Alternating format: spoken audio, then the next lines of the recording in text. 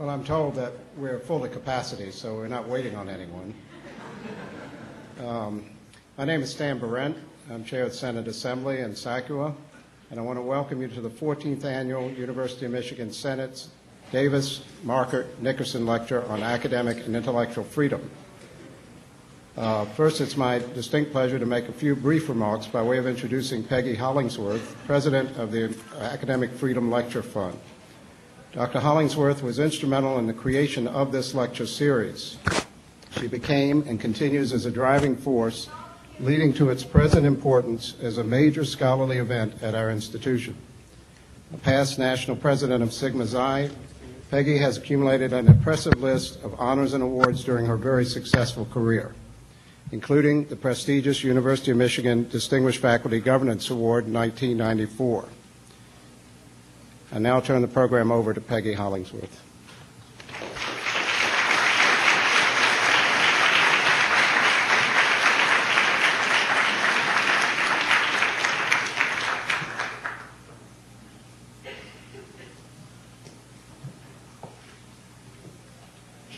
For those of you who think this should have been at Hill, Power, or other places, we agree. Unfortunately, they were not available. We anticipated an excellent turnout for Professor Chomsky, and of course you're here. He told me when we were driving in today that the only places that he does not like to lecture are in on places where there are basketball courts. So hopefully this is a little bit better than a basketball court, but not as nice as it would have been if we had had proper seating for all of you. Are you guys okay over there? You're not going to fall off and do something? All right. All right. Okay.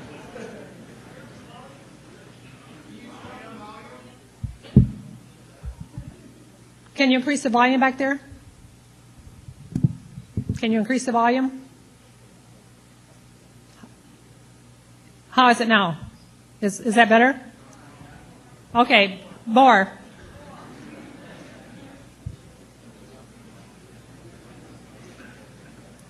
All right, how is it now? Is it about the same? I don't control the volume from here. It's controlled from another source. All right. This is the 14th year that I've had the opportunity to welcome you to the annual Davis Markert Nickerson Lecture on Academic and Intellectual Freedom. As you're aware, this lecture series was named in honor of 3 former University of Michigan faculty members who were treated badly by the University of Michigan during the McCarthy era. Professor Markert and Nickerson are no longer with us, but Professor H. Chandler Davis is here today. Chandler, will you please stand so we can welcome you? Chandler?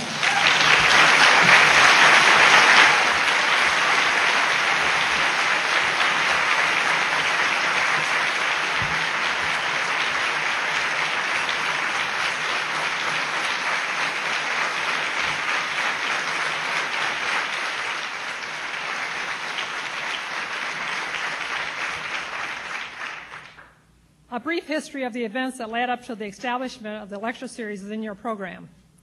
And more extensive and different treatments of the subject can be found in the book Unfettered Expression, Freedom and American Intellectual Life, and in Adam E. Kulikow's video documentary, Keeping in Mind the McCarthy Era at the University of Michigan.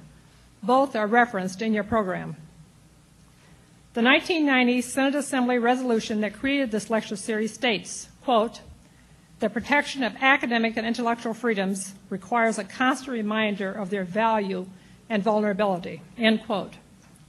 The purpose of this lecture series is to help us to always keep in mind this critically wise counsel. Our annual lectures are chosen not because they support any political party or espouse any particular ideology, but because we believe that they help us to fulfill the purpose of the lecture series. All of our lecturers have been highly distinguished in their fields of interest, experience, and expertise, and have provided us with noteworthy presentations. The first 3 lecturers, Robert M. O'Neill, Lacey Bollinger, and Catherine R. Stimson, focused upon campus speech codes, the pros and cons of which were heatedly debated during the early 1990s. Subsequently, the topics addressed have been expanded and become more diversified. For example, David A. Hollinger in the 9th annual lecture and Ellen Schrecker at the 10th anniversary symposium spoke about the corporatization of higher education. On September 11, 2001, Vartan Gregorian preceded his brilliant lecture with a thoughtful prognostication on the consequences of the terrorist attacks on New York and Washington that had taken place earlier that day. Last year, David A. Cole talked about academic freedom in the context of the United States Patriot Act. I know that everyone here is waiting with keen anticipation for Professor Noam Chomsky to share his thoughts with us today. I would also like to comment on the Academic Freedom Lecture Fund, which is one of the sponsors of today's lecture. When the lecture series was established in 1990, neither the University of Michigan's administration nor its Board of Regents were supportive. It was not until former law school dean Lisi Bollinger became the 12th president of the University of Michigan that his office, the Office of the President, became an official sponsor of the lecture series. Today, the fund, which has become an autonomous agency, works with administrative and academic units and faculty governance groups, as well as with the Ann Arbor chapter of the American Association of University Professors, to raise funds to support events related to academic freedom. Currently, we are working closely with the university administration to establish a Davis Margaret Nickerson visiting professorship. It is through your contributions to the fund that this lecture series has survived, grown, and flourished. And your contributions will also be an essential part of any endowment that we might generate to support the professorship. It is my pleasure to inform you that Jeffrey S. Lehman, former dean of our law school and current president of Cornell University, has joined the Academic Freedom Lecture Fund's advisory board. In recent years, the law school has been a major supporter of the annual lecture and has not only provided the lecture rooms, but its administration and faculty have adjusted their classroom schedules to make certain that our lectures are successful and that its students will be able to attend. I would also like to express appreciation to many who work diligently behind the scenes each year to ensure the success of the lecture. Special mention must be made of the staff of the Faculty Senate Office, Jane Liu, Mary Mandeville, and Tom Schneider.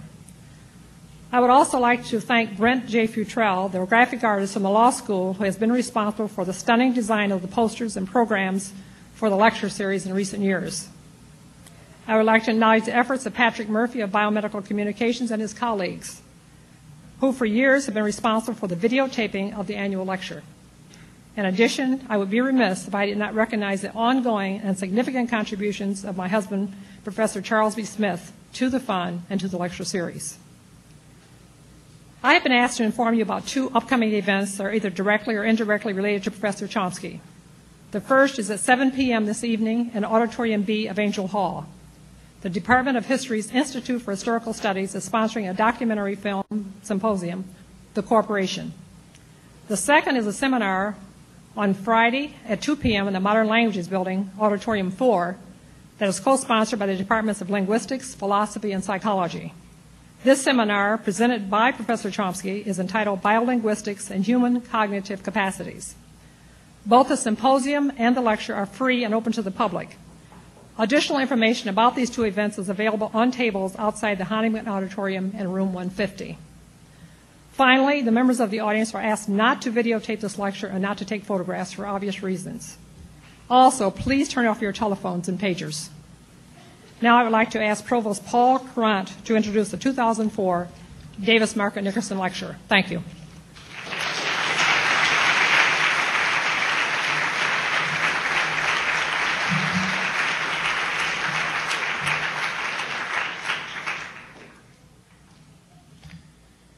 Thank you, Peggy. I'm pleased to join you and Stan Barrett and faculty governance in welcoming you to the 14th Annual Davis Margaret Nickerson Lecture. And I especially, again, want to extend my thanks to Dr. Davis for the courageous stand he took in 1954, a time that many of us remember.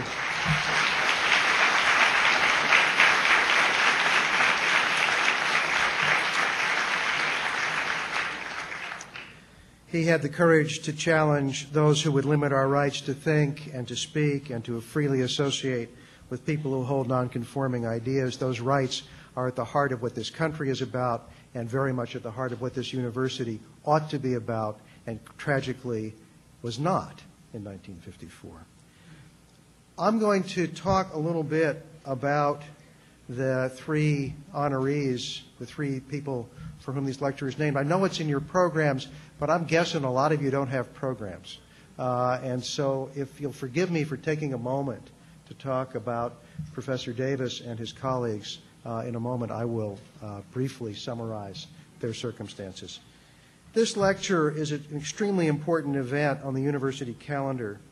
President Coleman introduced it last year. She couldn't be here this year. It's a time in which we think about academic and intellectual freedom. I want to quote a little bit more from the Senate Assembly's 1990 resolution. The freedoms are, and I quote, fundamental values for a university and a free society. They form the foundation of the rights for free inquiry, free expression, and dissent that are necessary for the life of the university. Today's lecture also forces us to remember that these freedoms can be curtailed. Again, quoting from the Senate Assembly resolution, these values and the rights they imply are vulnerable to the fads, fashions, social movements, and mass fears that threaten to still dissent and censure carriers of unpopular ideas. It is essential that we recall or learn about the university's own failure to protect these freedoms. In 1954, during what we now call the McCarthy era, 3 university faculty members, Chandler Davis, Clement Markert, and Mark Nickerson, were summoned to testify before the House Un-American Activities Committee. Choosing to test the constitutionality of that committee, each of them refused to testify about their political activities. These were courageous acts at a difficult time. The university did not support them. Dr. Davis, a mathematician, was educated at Harvard and taught math here from 1950 to 1954. Because of his refusal to testify before the committee without invoking protection from self-incrimination, he was suspended from the university. His department, mathematics, and his college, LS&A, supported his reinstatement, but the faculty senate did not, and he was dismissed from the university. That's not the same story for everybody. Dr. Davis was also cited for contempt of Congress, indicted in 1954, and convicted in 1957. He was unsuccessful in his appeals and served a federal prison sentence in 1960. Since 1962, he has been a member of the faculty at the University of Toronto. He's had a distinguished career in mathematics and also as a writer of science fiction. Currently, he's professor emeritus at the University of Toronto. Clement Markert, who passed away in 1999, had an impressive career as a biologist. After earning his PhD from Johns Hopkins, he began a faculty career here as assistant professor of zoology. Like Dr. Davis, he was summoned before the House Un-American Activities Committee, and he too refused to testify without invoking his Fifth Amendment rights. He was suspended by the university, but later reinstated with the support of the biology department, LSA, and the faculty senate, and went on to receive tenure here. Dr. Markert later chaired the Department of Biology at Yale, was elected to the National Academy of Sciences, and was president of the American Institute of Biological Sciences. Mark Nickerson, who died in 1998, made major contributions to the field of pharmacology. Holding both a PhD from Johns Hopkins and an MD from the University of Utah, Dr. Nickerson was an associate professor with tenure when he was summoned to appear before the committee. Like his colleagues, he refused to respond to question. He was immediately suspended from the university. Although the faculty senate supported his reinstatement, his department in the medical school did not, and he was dismissed despite having tenure. He went on to serve as professor of pharmacology and therapeutics at McGill University, chairing the department there. The author of more than 250 publications, he served as president of the Pharmacological Society of Canada and the American Society of Pharmacology and Experimental Therapeutics. These 3 men were scholars of great ability and men of great integrity. That they were scholars of great ability actually is irrelevant to the issue at hand. It turns out that they were. Their contributions took place in other places than the University of Michigan. They could have made great contributions here. They made them elsewhere. But you know what? They could have been third rate, and we still would have gotten this wrong. And I think that's a very important point to remember.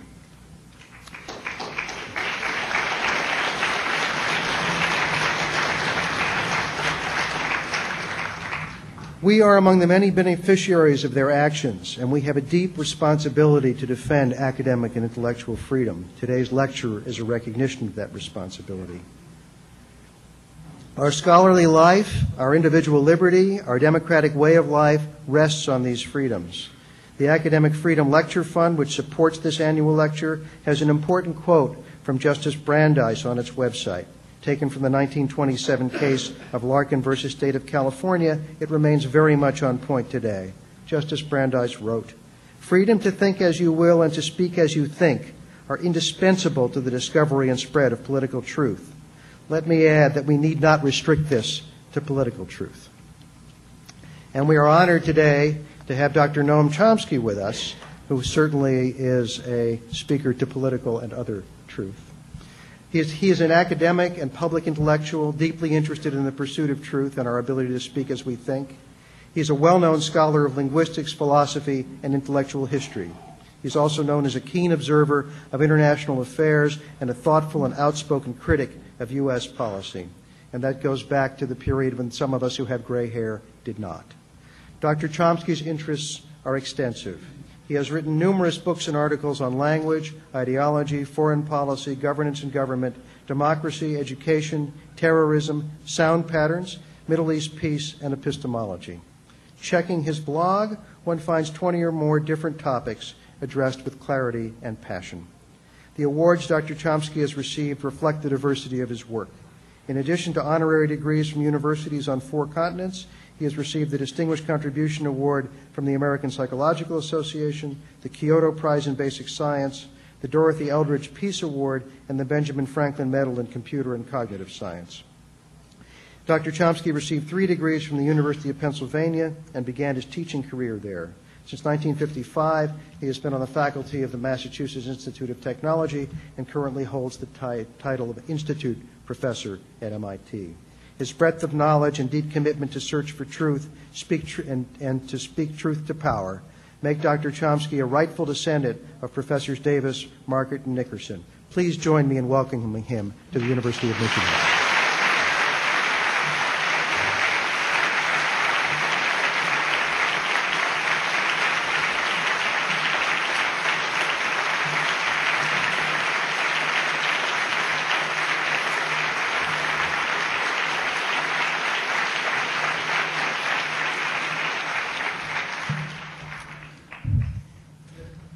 My remarks today will not bear directly on academic freedom, but on 2 closely related matters. By comparative and historical standards, academic freedom is reasonably well protected today in the United States, perhaps almost uniquely so. Freedom confers opportunity, and opportunity confers responsibility. That is, the responsibility to use the freedom one enjoys wisely, honestly, and humanely. Just what that entails, we each have to decide for ourselves. I want to concentrate on one case, which is, all agree, of great significance, quite literally reaching to issues of survival of the species and much else. That's the question of the resort to force in international affairs, and to stress in an academic setting how the legitimacy of the resort to force has been understood in the past, including the recent past, and how it's understood today. The hideous crimes of the 20th century led to dedicated efforts to save humans from the curse of war. And the word save is no exaggeration. Surely, since it became clear in 1945 that the likelihood of ultimate doom is well beyond what any rational person should be willing to tolerate.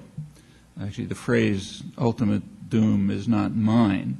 I'm borrowing it from 2 prominent strategic analysts writing in the current issue of the sober and respectable Journal of the American Academy of Arts and Sciences, which is not given to hyperbole. They conclude that Washington's current military programs and aggressive stance and the predictable reaction to them carry, in their words, an appreciable risk of ultimate doom, and they express the hope that the threat will be countered by a coalition of peace-loving nations led by China.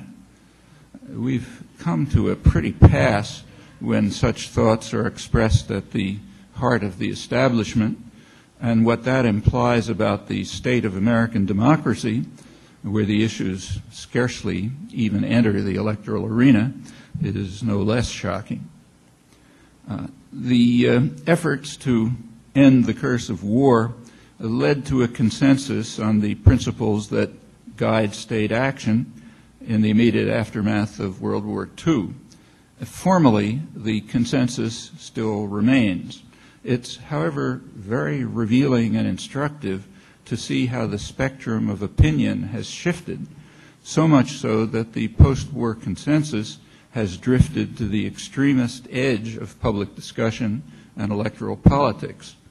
The post-war consensus is not usually rejected explicitly, though sometimes it is in quite revealing ways. Rather, it's virtually ignored, considered too extremist to consider. The virtual disappearance of the post-war consensus actually took place rather recently, in the latter part of the 1990s. The last years of the millennium were a remarkable moment of intellectual history. Hard to think of any precedent. Across the spectrum of articulate opinion, there was enthusiastic celebration, from now on it's quotes, of a normative revolution in world affairs, with awed acclaim for the idealistic new world bent on ending inhumanity, which had entered a noble phase of its foreign policy with a saintly glow. For the first time in history, a state is dedicated to principles and values, acting from altruism and moral fervor alone as the leader of the enlightened states, hence free to resort to force for what its leaders determined to be right. That's a small sample of an extraordinary deluge. I've been selecting only from the most respected liberal voices. After several years of such rhetorical flights, two events were brought forth as evidence for the impressive exercise of self-adulation, Kosovo and East Timor. It was with regard to Kosovo that the phrase illegal but legitimate was used in an unusually sober and careful evaluation of the bombing of Serbia. I'll return to it. In this atmosphere of self-adulation, highly regarded legal scholars explained that the framework of international law that had been established after World War II is just hot air. I'm now quoting again. The grand attempt to subject the rule of force to the rule of law should be deposited in the ashcan of history. The conclusive proof came a few years later, the same legal authority writes, when Washington made it clear that it intends to do all it can to maintain its preeminence, that it would ignore the UN Security Council over Iraq, and would no longer be bound by the UN Charter's rules governing the laws of the use of force. Therefore, the rules have collapsed, and in the winter of 2003, that entire edifice came crashing down. A good thing, he concludes, because the leader of the enlightened states must resist any effort to curb its use of force. Again, I'm quoting from the liberal end of the spectrum of opinion, legal scholarship in this case, in the leading establishment journals and scholarly work. And these declarations do encapsulate with clarity and honesty what have become in practice prevailing elite perceptions. Although it should be stressed, they are not the perceptions of the general public. The divide between elite opinion and public opinion is extraordinary. A considerable majority of the public believe that the United States should accept the jurisdiction of the International Criminal Court and the World Court, that it should sign the Kyoto Protocols, that it should rely on the United Nations to take the lead in international crises, including issues of security, reconstruction, and political transition in Iraq. A majority even believe that the United States should abandon the Security Council veto. It should rely on diplomatic and economic measures more than military ones in the so-called war on terror, and it should use force only if, I'm quoting, there is strong evidence that the country is in imminent danger of being attacked. Thus, the large majority of the public reject the bipartisan consensus on what's called preemptive war. It's notable that these views, and others like them, are held by people in virtual isolation. They rarely hear them and probably regard them as idiosyncratic. These views do not enter into political campaigns. They enter only marginally into articulate opinion in media and journals. The same extends to other domains, and again raises questions about a democratic deficit in our own country, to adopt the phrase we use for others. The efforts to spare the world the horrors of war received an expression in the Kellogg-Briand Pact of 1928, which sought to outlaw war, and they took a definitive form in the UN Charter, which opens by expressing the determination of the signatories to save succeeding generations from the scourge of war, which twice in our lifetime has brought untold sorrow to mankind, and by then threatened not just untold sorrow, but total destruction, as all participants knew, but also knew that they could not mention. The words atomic and nuclear do not appear in the Charter. In the United States, the Charter is part of the supreme law of the land. Its provisions were spelled out further in the Nuremberg Tribunal judgment, which declares that initiation of a war of aggression, use of force without authorization by the Charter, is the supreme international crime, differing only from other war crimes in that it contains within itself the accumulated evil of the whole, including every crime that follows from it. Those who were judged at Nuremberg to have played any role in the supreme crime, for example, the German foreign minister, were sentenced to death by hanging.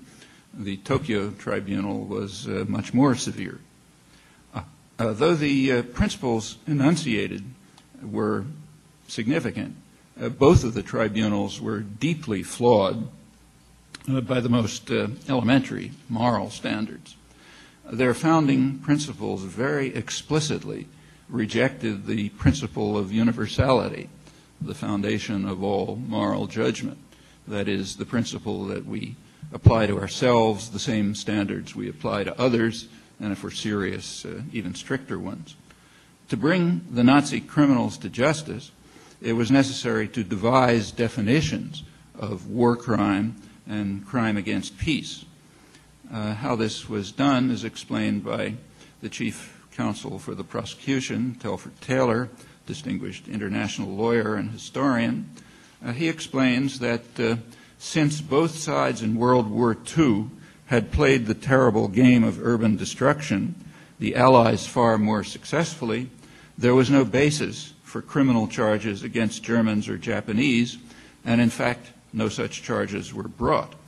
Aerial bombardment had been used so extensively and ruthlessly on the Allied side as well as the Axis side that neither at Nuremberg nor Tokyo was the issue made a part of the trials.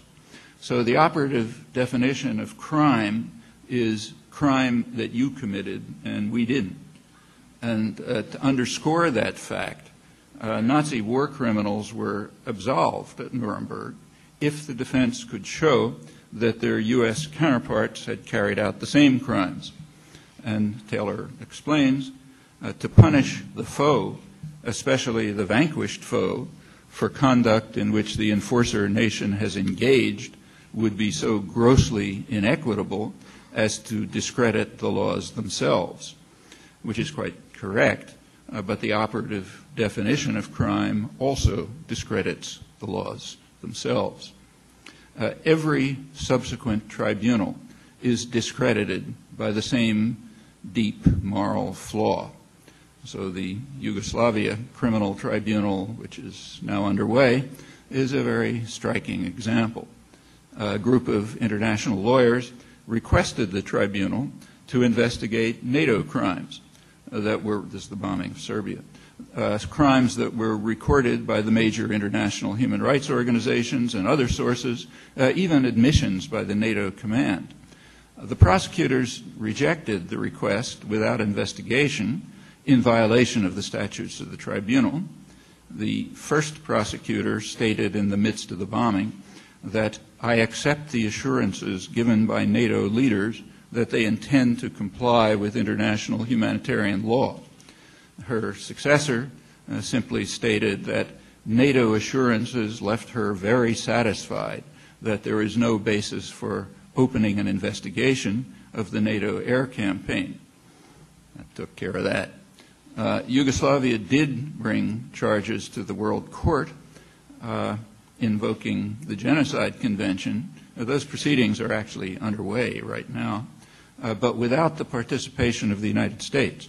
The United States excluded itself on the grounds that when Washington finally signed the Genocide Convention after 40 years, it added a reservation excluding itself from charges, and the court correctly accepted this argument.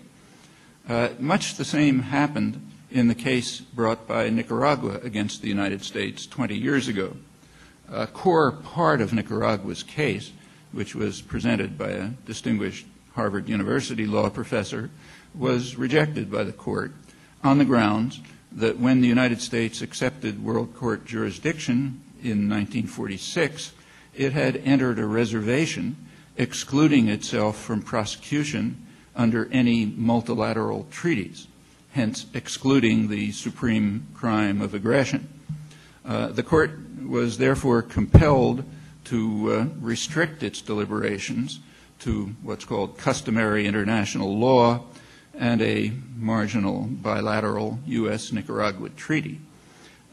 Even on these very narrow grounds, the court charged Washington with unlawful use of force, in lay language, that's international terrorism, and ordered it to terminate the crime and pay substantial reparations. Those would incidentally go far beyond paying off the huge debt that is strangling Nicaragua. The elite consensus dismissed the court as what the New York Times editors called a hostile forum, reflecting the prevailing view, hostile because they made a decision against the United States. They weren't hostile when they supported the United States in earlier cases. And that was normal. Everyone almost reacted that way.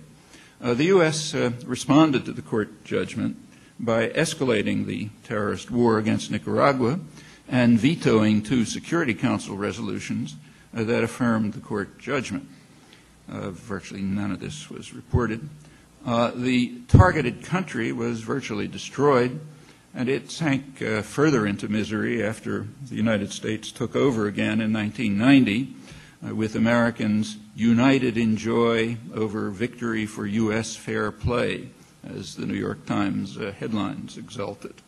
By now, 60% of children under 2 suffer severe malnutrition and probable brain damage. That's a radical change from 20 years earlier, when Washington was panicked by reports from UNICEF, the World Bank, and other international agencies about what they called Nicaragua's remarkable achievements that were laying a solid foundation for long-term socioeconomic development, as the country enjoyed one of the most dramatic improvements in child survival in the developing world. Well, no fear of that now. So the elite press tells us we're united in joy over the victory for U.S. fair play. None of this was deemed worthy of attention when the wave of self-adulation crested a few years later and when the perpetrators of the crime, those condemned by the court, were returned to office, where they are right now.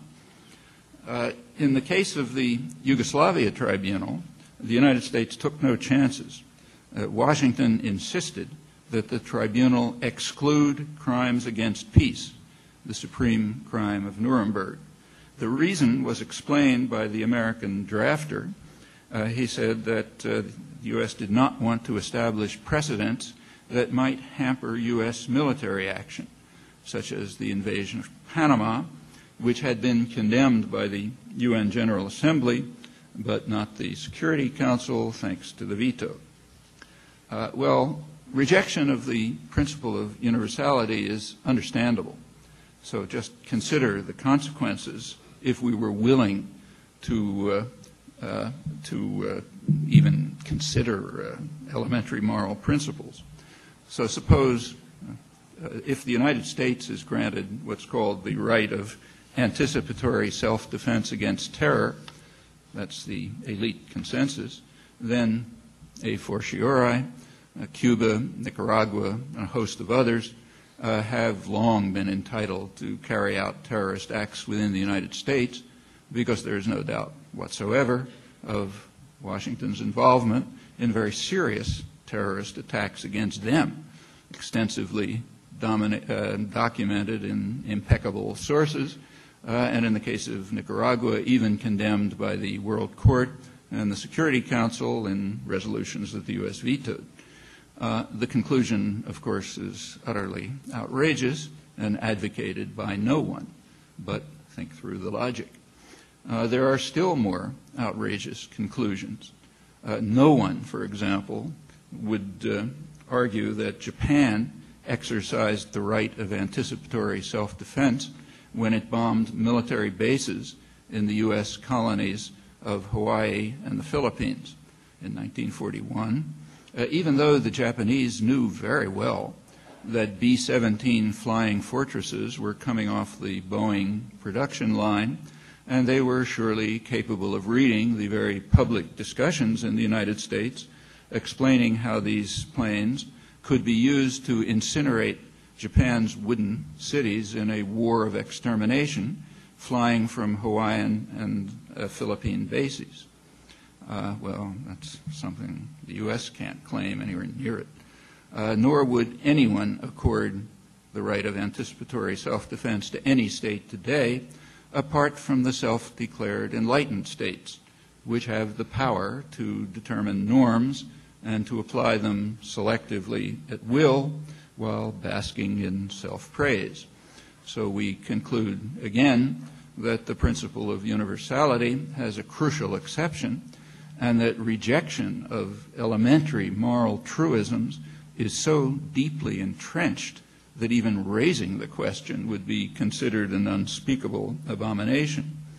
Well, all of that bears on the use of our freedom and the responsibilities that it confers.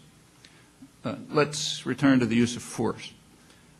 The UN Charter is quite explicit on when it is permitted, namely if it's authorized by the Security Council or is undertaken in self-defense against armed attack until the Security Council acts. The latter concept is spelled out in the famous wording of Daniel Webster, that response to armed attack is legitimate when the necessity for action is instant, overwhelming, leaving no choice of means and no moment of deliberation. Response under those conditions is preemptive war. Any other resort to force is the supreme international crime. Well, domestic and international law are not formal axiom systems, and there's some scope for interpretation. But as far as human affairs are concerned, the meaning and the implications are quite clear. At the very least, they set a standard by which any resort to force should be evaluated. I'll quote from the opening words of an important recent book by two specialists on these topics, Howard Friel and Richard Falk. International law presents clear and authoritative standards with respect to the use of force that should be followed by all states, and if there is some departure under exceptional circumstances, a heavy burden of persuasion is on the state claiming the exception. So very much as in the case of domestic law, any resort to force or violation of law carries a heavy burden of persuasion. Just to make my own standpoint clear, I basically agree with these conclusions, and I think they should be the conventional understanding. They are not, however, apart from the general population, which does accept this stand, as I mentioned. In sharp contrast, within articulate opinion, it receives virtually no expression. That's actually been true for a long time and has been amply documented going back many years. Friel and Falk add to the documentation with a detailed analysis of what they call the persistent refusal of the New York Times to consider international law arguments opposing recourse to and conduct of war by American political leaders. The Times, they show, is vigorous in its denunciation of global adversaries of the United States who contemplate aggressive wars or engage in hostile acts against American citizens in violation of international law, but ignores such matters in the case of U.S. actions. As one of many current illustrations, they point out that the words UN Charter or international law never appeared in any of the 70 editorials leading up to the invasion of Iraq, and they show that the practice is virtually uniform in opinion columns and many other cases. Now, they select the New York Times only because of its unusual importance, and as many other studies show, it's typical in those respects and has been throughout the period since the current framework of international law was established in the Charter and the tribunal judgments. Well, that's one point of view, that international law should be our standard. At the opposite extreme is the position that the United States has the unilateral right to resort to force when it chooses to do so. It's the position of the Bush administration, which was formulated in the National Security Strategy of September 2002, but worth remembering that it was expressed clearly enough before 9/11. That is not the triggering event. So in an article that appeared in Foreign Affairs, actually even before the election, Condoleezza Rice condemned what she called the reflexive appeal to notions of international law and norms and the belief that the support of many states, or even better, of institutions like the United Nations, is essential to the legitimate exercise of power. By the United States, of course, the usual exception prevails. This extremist position is in fact conventional. There are illustrations from every point of the political spectrum.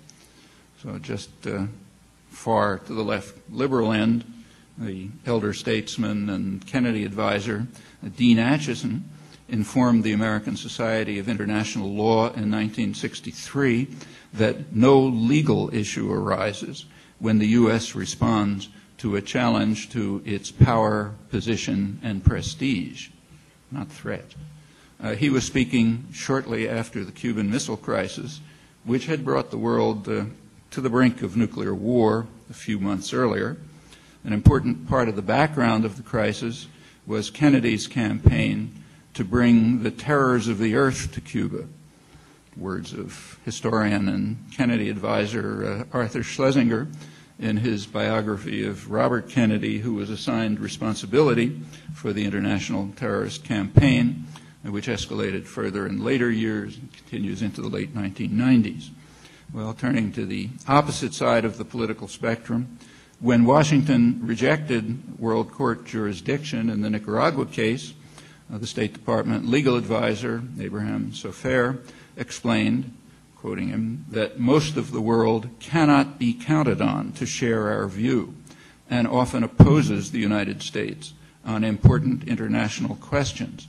So we must reserve to ourselves the power to determine how we will act and which acts fall essentially within the domestic jurisdiction of the United States as determined by the United States.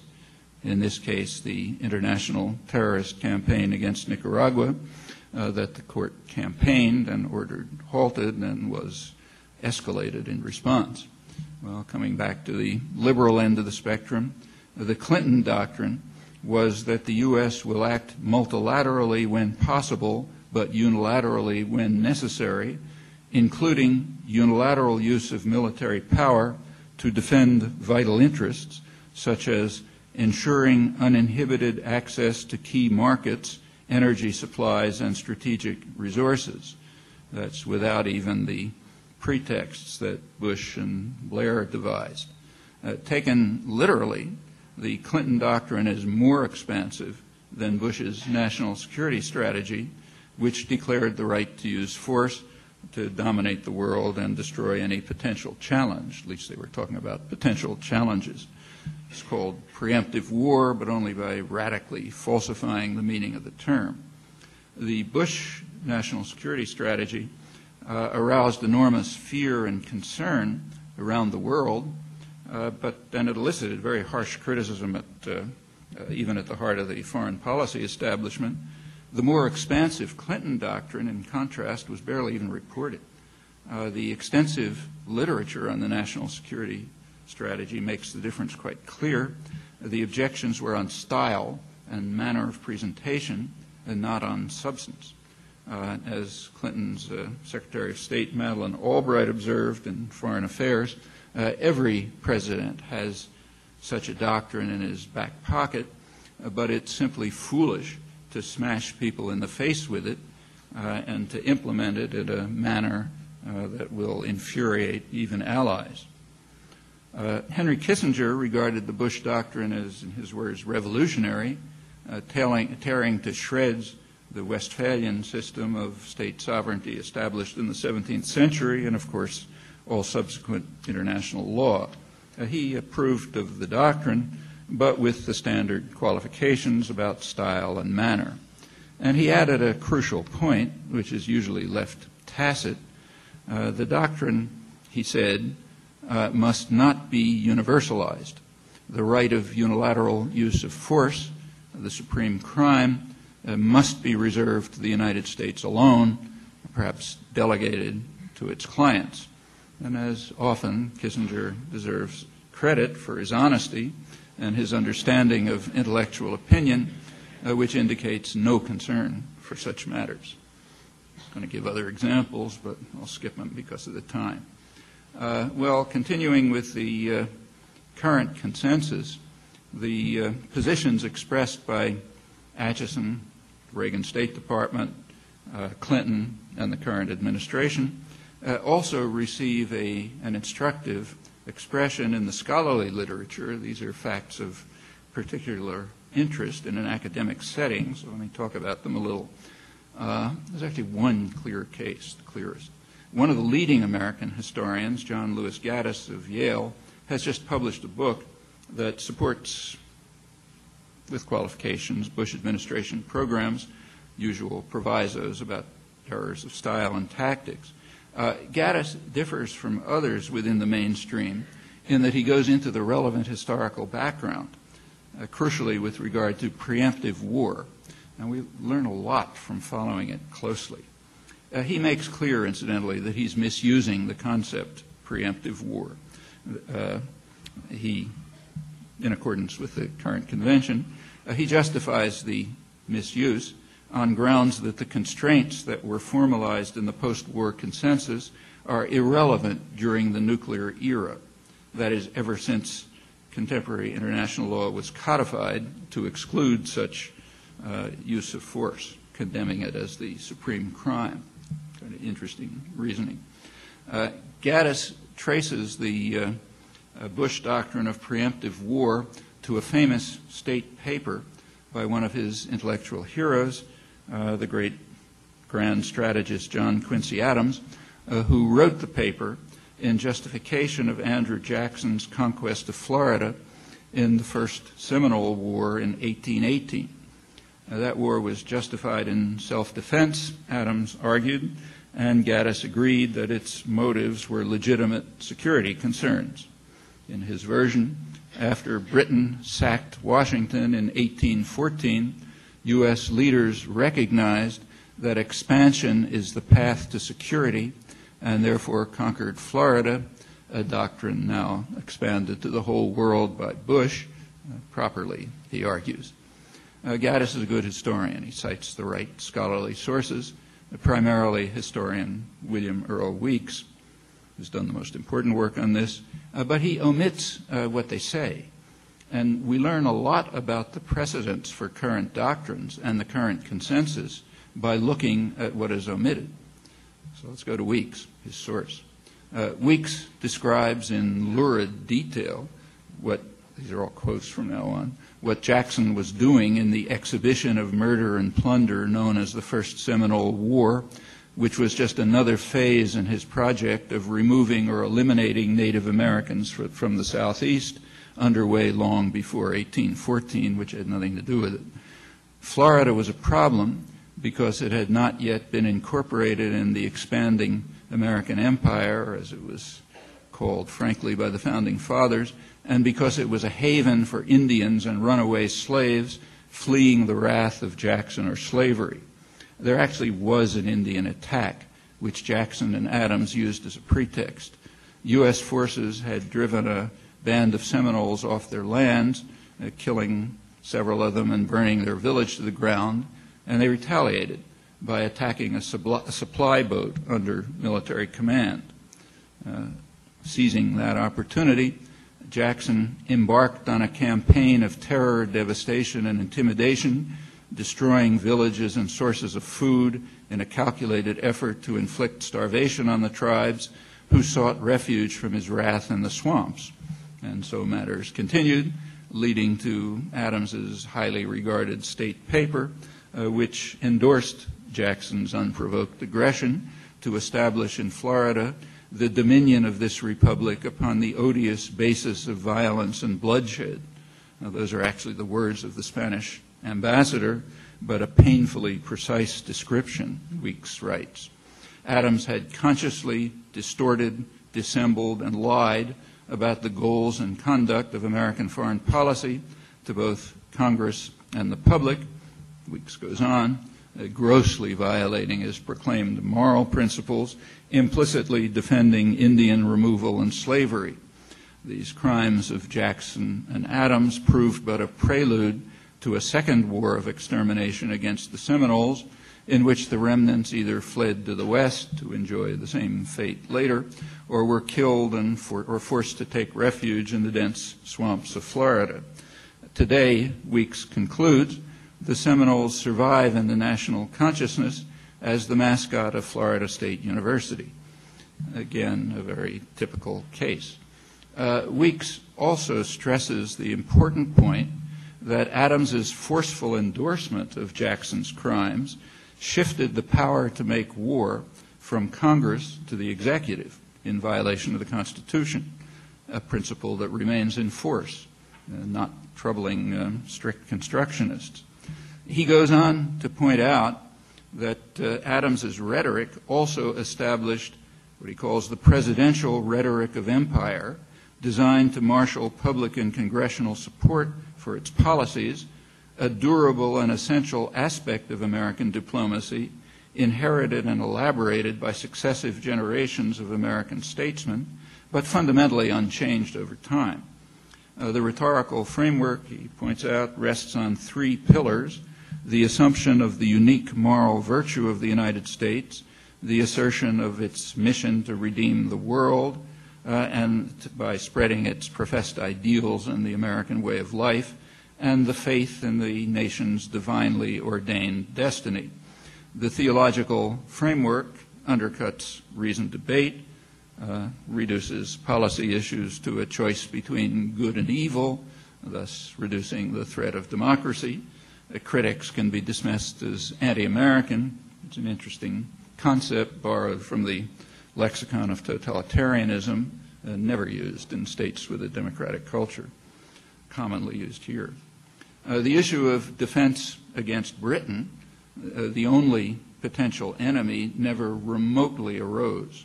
The British minister, Castlereagh, was so eager to cement Anglo-American relations that he even overlooked Jackson's murder of 2 innocent British citizens, which Adams defended for, in his phrase, its salutary efficacy for terror and example. Adams was heeding the words of Tacitus, his favorite historian. Weeks suggests that crime once exposed had no refuge but in audacity. The goal of Adams's diplomacy had nothing to do with security, but it did have to do with territorial expansion to the Pacific. Now, that was achieved, although in one sense the British threat was not overcome. The British military forces barred the conquest of Canada and Cuba. For Cuba, Adams predicted that it would drop into U.S. hands like a ripe fruit by the laws of political gravitation once the U.S. succeeded in subduing the British enemy. And by the end of the century, the laws of political gravitation had shifted, as he predicted, and the United States was able to intervene to bar Cuba's liberation from Spain, turning it into a virtual colony until 1959. Well, filling in the blanks, the picture does support Gaddis's judgments about the precedents for the Bush Doctrine and its implementation. As for the expansion of the precedent to the entire world, others may judge for themselves, and the world has. As international polls have shown, fear and often hatred of the United States has risen to unprecedented heights, significantly increasing the threat of terror, as was anticipated, and also the likelihood of ultimate doom. Well, at the margins, we do find more nuanced opinions on the resort to force. One of the most important is the International Independent Commission of Inquiry on the Kosovo War, which was headed by the distinguished South African juror, Justice Richard Goldstone. The commission rendered the harshest criticism of the NATO bombing anywhere near the mainstream, concluding that the bombing was illegal but legitimate. Quoting Goldstone, it was illegal because it did not receive approval from the UN Security Council, but it was legitimate because all diplomatic avenues had been exhausted and there was no other way to stop the killings and atrocities in Kosovo. Goldstone concluded that the UN Charter may need revision in the light of the report of the Commission and the judgments on which it's based. The NATO intervention, he says, is too important a precedent for it to be regarded as an aberration. Rather, state sovereignty is being redefined by the fact of globalization and the resolve of the majority of the peoples of the world that human rights have become the business of the international community. He also stressed the need for objective analysis of human rights abuses. Actually, that last comment is good advice, so let's follow it. One question that objective analysis might address is whether indeed the majority of the peoples of the world accept the judgments of the self-declared enlightened states. A review of the world press and official statements reveals very little support for that conclusion, to put it pretty mildly. In fact, that difficulty was taken care of by just not reporting it here, but it's easy to discover if you want. In fact, the bombing of Serbia was bitterly condemned outside the NATO countries, little of it reported here. Furthermore, it's hardly likely that the self-exemption of the enlightened states from the UN Charter and the Nuremberg Principles would gain the approval of much of the world's population. Well, another question that objective analysis might address is whether indeed all diplomatic options had been exhausted in Kosovo. Now, that belief's not easy to sustain. When NATO decided to bomb, there were actually two diplomatic options on the table, a NATO proposal and a Serbian proposal. The latter was kept from the public here, still is. After 78 days of bombing, a compromise was reached between these two proposals, though NATO immediately undermined the agreement it had signed and imposed its own solution with the applause of enlightened opinion. Now, that too is well documented and I think would be uncontroversial if it were ever discussed at all. A third question, and the most important one, is whether there was no other way to stop the killings and atrocities in Kosovo, as the Independent Commission asserts. Clearly a crucial matter. Here, objective analysis happens to be unusually easy. There's a vast documentary record available from impeccable Western sources. Several big compilations of the State Department released in justification of the war, detailed records of the OSCE, NATO, the UN, lengthy British parliamentary inquiry, and similar sources. They all reach exactly the same conclusion. The killings and atrocities followed the bombing. If you take a look at the Milosevic indictment, you'll see it's an indictment for crimes after the bombing, one exception. And as the NATO command had announced at once when the bombing started, and it later confirmed, it was anticipated that the bombing would elicit the crimes that followed it. Well, there's a huge literature on Kosovo, how to deal with this. Simply, it ignores the documentation almost entirely, and much of the literature reverses the chronology so that the bombing can be justified as a reaction to the atrocities. So take a highly regarded study of just war called Arguing About War by Michael Walzer, recently appeared. He gives various justifications for the bombing, particularly that refugees were already on the move before the bombing. Actually, the UN registered no refugees until a week after the bombing in late March 1999. His other arguments are of comparable force, and others falsify the Western documentation even more severely. I've reviewed that elsewhere, and I'll skip it. While commentators concoct a variety of alleged reasons, they scrupulously ignore the main official reason, which was stressed over and over, namely to establish the credibility of NATO, which does not mean the credibility of Italy and Norway. The reasoning will be clear to any mafia don and is a persistent feature of what is called diplomacy. Kosovo was not a pretty place before the NATO bombing.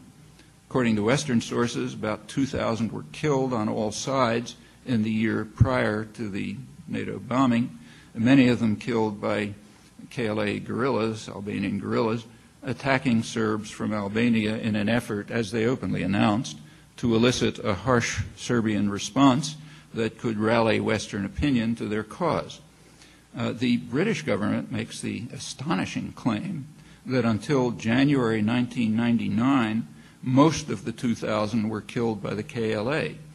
And Western sources consistently report no significant change from then until the bombing, the NATO war, was announced and implemented. One of the very few serious scholarly sources, even to consider these matters, estimates that Serbs were responsible for 500 of the 2,000 killed. This is a careful and judicious study by Nicholas Wheeler, who supports the NATO bombing on the grounds that there would have been worse atrocities had NATO not bombed. The argument is that by bombing, with the anticipation that it would lead to atrocities, NATO was preventing atrocities.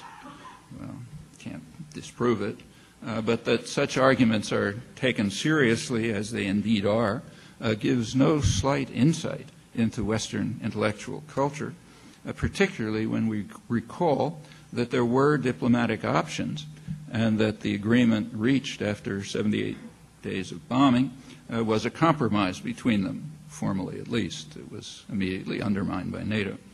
Well, Kosovo was one of the two great achievements that's been brought forth to give retrospective proof that for the first time in history, states were observing principles and values under the guidance of their Anglo-American tutors. The other example was East Timor. In this case, the principles and values that were exemplified are utterly horrifying. I'm going to skip the matter here because of time constraints, but the record is very clear, crystal clear, and well documented, and we learn a lot about ourselves if we're willing to inspect it, and if we see how it's been refracted through the ideological prisms. It's quite an instructive exercise. Well, apart from Kosovo, there is one outstanding contemporary illustration of the doctrine that resort to force can be illegal but legitimate. Indeed, so obviously legitimate that there's virtually no discussion of the matter. I'll end with that. That's Bush's attack on Afghanistan in October 2001. There were indeed some gestures at legality, referring to Security Council resolutions and to the inherent right of self-defense against armed attack. The resolutions did not authorize the use of force, and there's no way to place the bombing a month later within the rubric of self-defense against armed attack. Furthermore, as the head of the FBI informed the Senate 8 months later after the bombing, 8 months after the bombing, that's after the most intensive international intelligence investigation of history, the perpetrators were still not known. He testified that the FBI believed that the plot had been hatched in Afghanistan, but financed and implemented in Europe and in the United Arab Emirates, all U.S. allies. However, the justice of the attack is considered so transparent that the matter is scarcely even discussed. For Michael Walzer, Afghanistan is a triumph of just war theory, standing alongside Kosovo as a just war, no argument necessary, which is just as well, since one will search his book called Arguments About War, and will search in vain for any proposition of just war theory from which anything follows, unless we add his ubiquitous phrase, I believe. The opponents of the war, who, according to Walzer, were pacifists on American campuses, unidentified. In fact, all of his opponents are unidentified in the arguments about war. But he regards pacifism as a bad argument on the grounds that he thinks violence is sometimes legitimate. Actually, I happen to agree, but I think is hardly an overwhelming argument. Another standard claim is that the invasion had near unanimous international and domestic support, as the New York Times editors repeated last week. Summarizing received opinion fairly accurately, the well-known just war theorist, Jean Belka-Elstein, writes that only pure pacifists or absolute lunatics question the justice of the war, so therefore there's no need to discuss it. The pacifists and the lunatics are very easily identified. There was an international Gallup poll right after the bombing was announced, but before it was carried out, unreported in the United States. The poll found very limited support for the bombing worldwide and almost no support if civilians were targeted, as they were from the first moment. And even that tepid support was based on the presupposition that the targets were known to have been responsible for the 11th of September attacks. But they were not, as Washington conceded 8 months later. Afghan opinion is, of course, harder to estimate, but we do know that after several weeks of bombing, leading anti-Taliban figures, including some of those most respected by the United States and current President Karzai, were denouncing the bombing, calling for it to end, and charging the United States with bombing just to show off its muscle, quoting, while undermining their efforts to overthrow the Taliban from within. So the paradigm example is not so simple if we take the trouble to look at the facts, including other facts that suggest a much more severe indictment. Well, few questions are more important today than the propriety of the use of force. No doubt one can imagine, perhaps even find, genuine cases of humanitarian intervention, but there's always a heavy burden of proof, and the historical record should give us pause. Not only our own record, but that of others. We might recall for example, the conclusions of one of the major scholarly studies of humanitarian intervention in the legal literature. The author finds 3 examples of humanitarian intervention between the Kellogg-Briand Pact of 1928 and the UN Charter. The 3 are Japan's invasion of Manchuria and North China, Mussolini's invasion of Ethiopia, and Hitler's takeover of the Sudetenland. Not, of course, that the author regards these as genuine examples, but that they were depicted as such, and evidence was provided, which, however grotesque, was regarded with some ambivalence by the United States and Britain, and in fact partially accepted. Well, in fact, the use of force is almost invariably accompanied by professions of benign intent. It's near universal and predictable, and therefore entirely uninformative. Inquiry also might unearth genuine cases of intervention that is illegal but legitimate, although the prize example offered leaves this as a rather dubious doctrine and tends to reinforce the measured judgment of the World Court in 1949, reaffirmed in the Nicaragua case and others.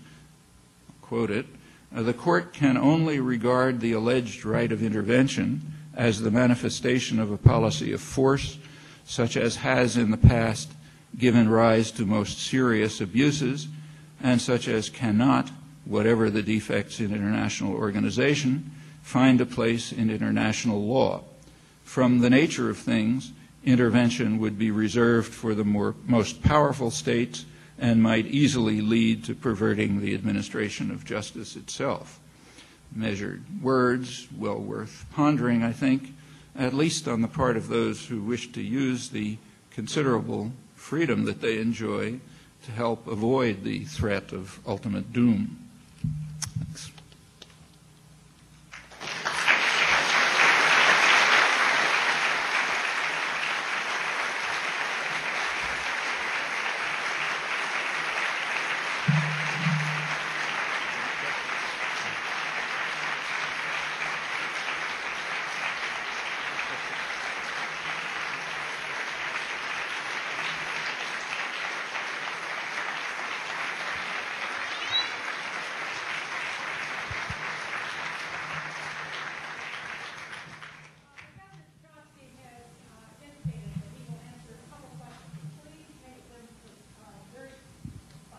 Are there mics out there? Yes, there are 2 here, and if you could just identify one question at a time and two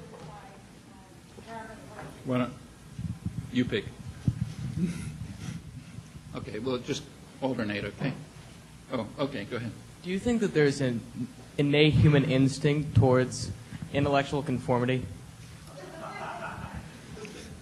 Innate instinct, which is fostered by a good higher education.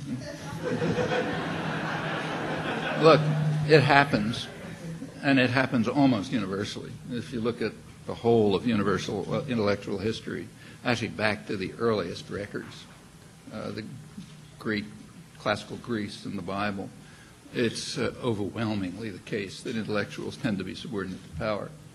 So that tells us, yeah, there's something in human nature that allows this to happen in particular circumstances. But there's also something in human nature that allows the great majority of the population to reject it. Human nature allows a lot of things. It's up to us to decide which ones we want to pursue, develop. Professor Chomsky, I'm from Australia, and I'm very concerned because we have 2 Australian citizens, David Hicks and another man by the name of Habib, and they are being illegally detained in Guantanamo Bay. David Hicks, in particular, is not a mercenary nor a spy. He was over fighting with America's allies, the Taliban, against the Northern Alliance. Can you comment on how a nation like Australia can free its citizens from that kind of illegal seizure? Well, I'll first read you a paragraph that I skipped because it was getting late. In that, I recalled and I quoted the current issue of the American Academy of Arts and Sciences, which is quite interesting because it's a very respectable, sober journal. It's where the strategic analysts warn that we're heading for ultimate doom and hope that China will lead a coalition of peacekeeping nations to block it, because apparently we can't pay attention to it here. The lead article in that issue is by a well-known constitutional lawyer, professor of constitutional law, Sanford Levinson, and that's worth reading, brief article. He goes through the justifications for torture offered by the legal advisors of the Bush administration. He points out that they are not so obviously in violation of American law, because the U.S. almost never, in fact maybe never, signs human rights conventions. They are always signed, if at all, and ratified in the ways that I indicated, with a reservation.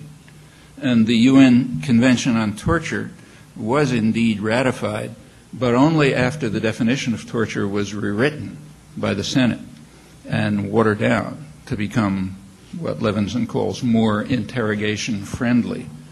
And in fact, he shows that the hideous advice given by the president's lawyers, which has aroused huge protest, is not that far from the reservations indicated in the Senate rewriting of the treaty before signing it. He also goes on to talk about what you're talking about, the right of the president to simply pick people up in a country that's attacking and says, you have no rights whatsoever. You're an enemy combatant because we're attacking you, and therefore you're excluded from the Geneva Conventions, which we theoretically signed, and you make up some new legal status. He says that's part of an exercise of sovereignty. And here's, I'll quote him, it's a view of presidential authority that is all too close to the powers that Carl Schmitt, the leading German philosopher of law during the Nazi period, was willing to accord his own Führer. Well, he doesn't go on beyond that. It's up to the reader to draw the conclusions, but the conclusions are pretty obvious. The fact that this is going on is an amazing scandal, and part of the scandal, and maybe the worst part of it, isn't even being discussed. What is the United States doing in Guantanamo?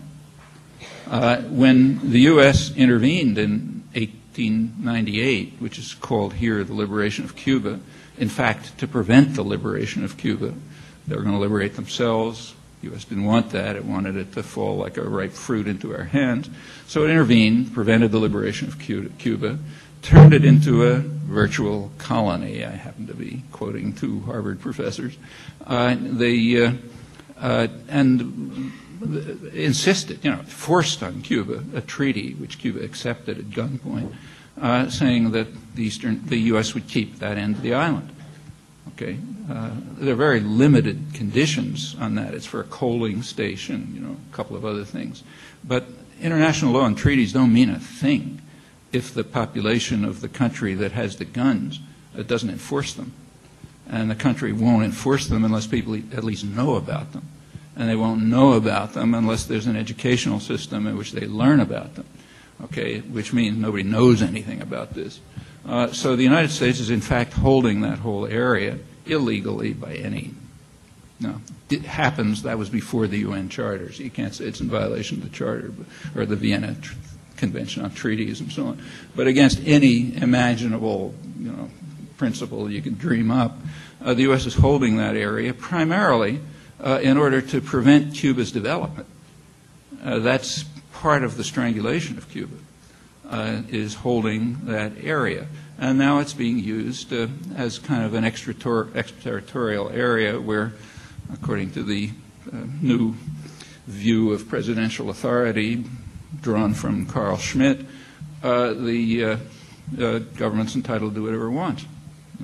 Well, what can people in Australia do about this? Not elect John Howard. That's not the way to do anything about it. But there's plenty that they can do. I mean, the United States is powerful, but can't lack responsiveness to world opinion. And furthermore, things elsewhere affect public opinion here. And that's where the problem's going to have to be dealt with. Here. Not in China, not in Australia. Well, we were going to alternate, I think. Yeah. Oh, okay. Dr. Chomsky, you seem to be saying over and over again that if people knew about the facts, as you say them, things would be different. So how do you suggest that, we reform the media, reform education? Well, that's one of the opportunities that follows from freedom. We happen to be unusually free. We have a tremendous amount of privilege, tremendous amount of freedom. Almost nobody in the world has anything like it. That means we can do almost just about anything we like. What's missing is will, not opportunity. There's no reason why all of these things should be kept secret. There's no reason why the majority of the population, why each person who I quoted in those polls should think I'm the only person in the country who believes this. There's endless means available for education, organizing. We could even imagine democratic elections. It's not such a idealistic vision. Take a look at the second biggest country in the hemisphere. It's not a model to follow, but just take a look at it. Brazil. They had an election a couple of years ago. The man who was elected is quite an impressive figure. His background is a peasant worker, union organizer, no higher education. He was elected over far higher barriers than exist here. Very repressive state, tremendous poverty, huge illiteracy, tremendous concentration of capital. The international financial community was going berserk over it. But he got elected because there were mass popular organizations that don't just show up every 4 years and say, vote for me, but that are working constantly, locally, regionally, every imaginable kind of issue. One of them, the Landless Workers Movement, is probably the most important popular organization in the world. The Workers' Party, all kind of flaws, but it's a big mass participation party that's always working. Those are the things that are the basis of a democratic culture. Is it easier for Brazilians to develop this than for us? No, it's outlandish. That's just the bare beginning. I'm not suggesting Brazil is any kind of an ideal. If we can't do a lot better than that, we should look into our own souls and find out why we're not doing it. Certainly we can. Any of those means that are used there or that have been used here in the past often are still available, very much available. This question is, do you want to take them? Another question here. Dr. Chomsky, I did a paper, and it was about the white paper controversy. Basically, most of the documents that was placed in for the justification of the war on Iraq was basically photocopied and pasted by an Iraqi college student. And I want to know why in the United States we're so keen on trying to impeach or try individuals like Bill Clinton on sexual relations, but we're not even public opinion is not considering trying or impeaching George Bush because we haven't found any weapons of mass destruction yet. So I was wondering what's your take on that? Well, I don't think that's, Actually, lying to the public is not the most serious crime. The most serious crime is the supreme crime of Nuremberg, launching an aggressive war, an evil which encompasses every crime that follows, including torture in Abu Ghraib and everything else. So yeah, there were, in the case you mentioned, you can make some excuses, maybe, didn't read it carefully or something or other. But resort to violence in international affairs is not a small thing. That's what the Nazi war criminals were hanged for. Okay? So why do we have impunity for this? And it goes on and on. I mentioned Henry Kissinger, and I mentioned that he understands the intellectual community. He knows there's not going to be any objection when he says we're exempt, we're allowed to use force, but it can't be universalized, meaning only us. No reaction. Shortly after that, actually a couple of months ago, the New York Times had one of the most amazing articles I've ever seen There was an article, I think, around last May, in which they discussed some released tapes. There were some tapes between Nixon and Kissinger were released. And in the course of the article, if you look sort of in the middle somewhere, is mentioned the following fact, without any particular notice. At one point, Nixon tells Kissinger he wants Cambodia to be bombed. And Kissinger transmits the order with these words, approximately. He says, massive bombing campaign against Cambodia, anything that flies against anything that moves. Okay?